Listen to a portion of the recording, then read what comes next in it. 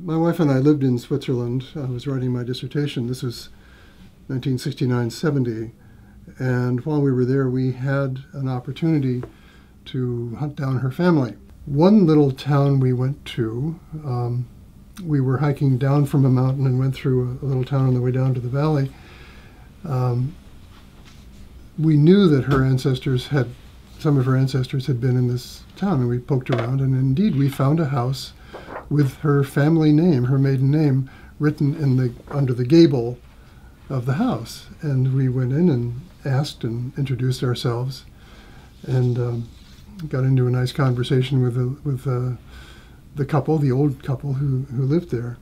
And we were always drawn back to this place. We heard that, no, the house is not for sale, but it had been willed to a very nice young couple. And so we thought on one of our hikes we would just stop in and get to meet this nice young couple. It turns out the museum is 4 buildings which her father-in-law either had already owned or bought, and he had turned them into a museum. So we were looking in one of the buildings and saw, among other things, this 1918 picture of the building, of the town, and there was an armoire there, a cabinet, and we asked, well, what's in there? And she said, oh, those are documents. I said, well, could we see them? Yes, you could see them. And I was fascinated by them, and I immediately knew these were important.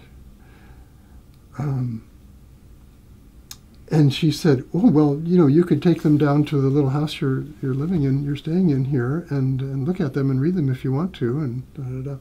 So I did that, and the more I read of these things, the more I realized that something had to be done. And so I took it upon myself to begin to transliterate these documents and get this down on a CD, so that should there be an avalanche or a fire, whatever, there would be a true record of what these documents were, and not just in the original handwriting, but in my transliteration of them, my transcription of them.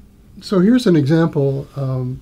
This is a school pupil's writing exercise book, and she would write. Her name is Ursula Herrmann, and she would write little essays in this book about.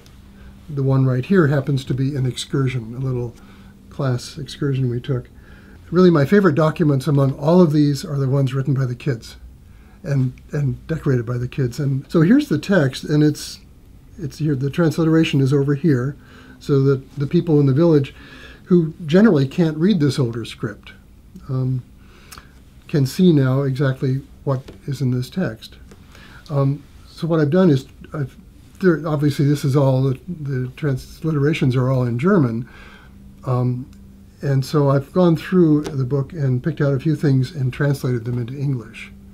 This entry into her school book is called An Excursion, and she talks about a trip that all the kids in the school, all the grades were, of course, in one schoolhouse and one teacher. And the teacher said to them one morning, would you like to go for a walk this afternoon? And so that's what they did. And they went home at noon. They were all excited about this. And he took them for a walk. And I'm pretty attached to this one, so my throat will close up occasionally. Anyway, he took them up on the mountain, and as they got close to the top, he began to fall back a little. And then he let the kids get up to the top and see. They've never been up there. And I thought, why does this get me? This is because what we do at Linfield. We take our students along, and then we kind of hang back and let them do the learning. I think that's why.